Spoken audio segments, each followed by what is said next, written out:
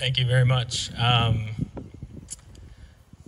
You know, it's a huge honor to win the last edition of this tournament. It's a tournament that's meant a lot to me, and whether it's both personally, getting to know a lot of people from this area that I wouldn't get to know, and obviously professionally, it being able to help continue my dream of playing the PGA Tour. So it's been something that, like I said, has meant a lot to me, and it's a huge honor to win the last edition of it.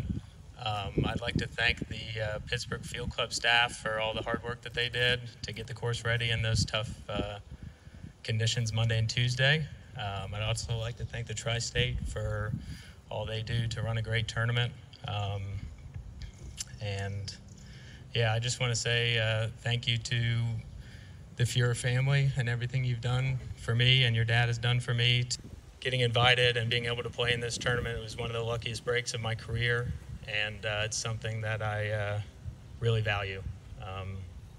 And Mr. Fuhrer was someone that was special to me, and he had a great history of generosity and charitable giving, and to kind of keep that going, I'm planning on donating my $20,000 from this year to some form of local charities or something. We haven't quite figured it out yet, but it'll stay in this area, and it's something that I'm very proud to be a part of. So thank you all.